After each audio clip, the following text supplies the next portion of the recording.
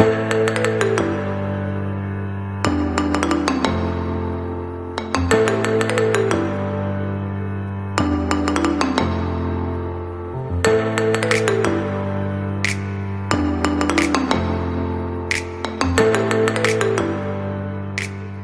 guys, it's DV back with another video, and in this video I'm going to show you how to control your PC games wirelessly using just your smartphone, just like what you see here.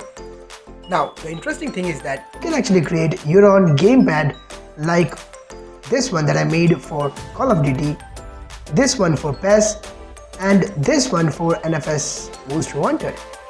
So let's see how to set this up. Now if you just love what you see and if you want to catch my more videos, then subscribe and also make sure to hit the bell icon so that you get notified each time when I post my new videos. Now let's get started. Now for controlling your PC games using your smartphone, for that firstly just go to Play Store and then search for an app called PC Remote. This one. So this is the app that you want to install. Just install this. After that you need to install a software version of the same in your computer. So just go to Google and then type PC Remote. Now click here on the first link called Monite PC Remote. Now this is a software that you want to download. Just click download. Now this software is available for Windows only. So click here and download, and then download the zip file. After your file is downloaded, just go to the file location and then extract this file. Now just install this as a normal software. Now just click next, I agree, and just install this.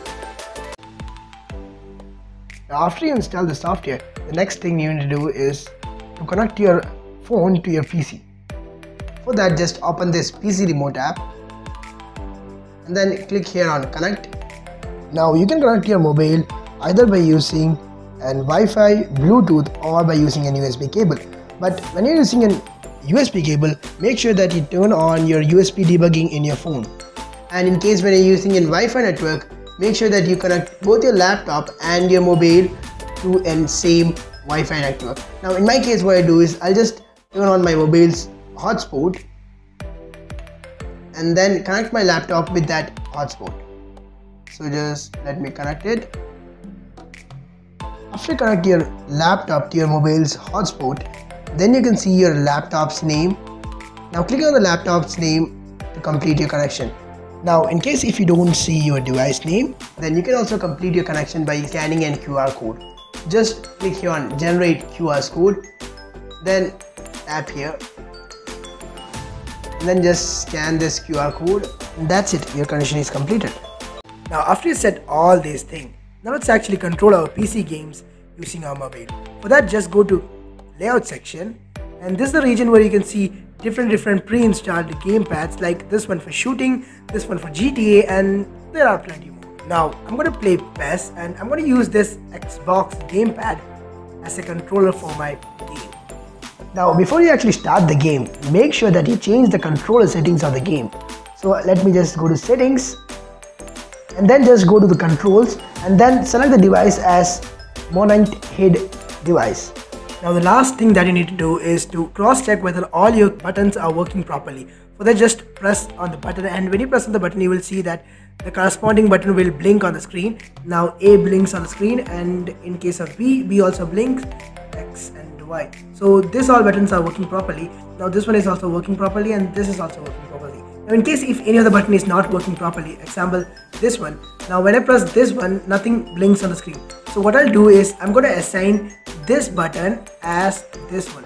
So I'm going to click here and then just click this button, and now as you can see that this button is assigned to as this one. So that's it, every button are working properly. Now just click OK, and that's it. Now you can just open your game and enjoy your game. Now in case of racing games like NFS, just do the same. Just go and change the controller settings. Now one thing to notice here is that for making your steering working, for that just tap here and then you're ready to go.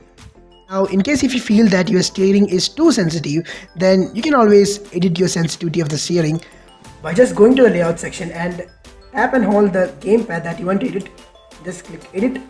After that, tap here on the settings icon and then click edit. Now after that, you can just increase or decrease your sensitivity and set it as you wish. Now if you're keeping this closer, then you have to tilt less for turning your vehicle. Now in case if you're keeping this wider, then you have to tilt more for turning your vehicle. Now you can also edit the other buttons of the gamepad. So for editing any of the button, just tap here on the settings icon and then click here on edit. And then you can edit the name, add icon and its position, X and Y position, and even the width and height of the button, and also you can delete this button. Now instead of actually editing and reinstall gaming layout, you can actually create your own gaming layout. For that, just hit on this plus icon and then pick whether you need a portrait layout or a landscape layout, and then click here on edit mode, and then you can add buttons, joystick, trackpad, sensor, etc. So tap here on which control you need and then edit this whole thing as you need. Now after your editing is done, then just save your gaming layout. Now this is the gamepad that I made for Call of Duty. So that was it for a video. Now if you have any question regarding this all thing, let me know in the comments below.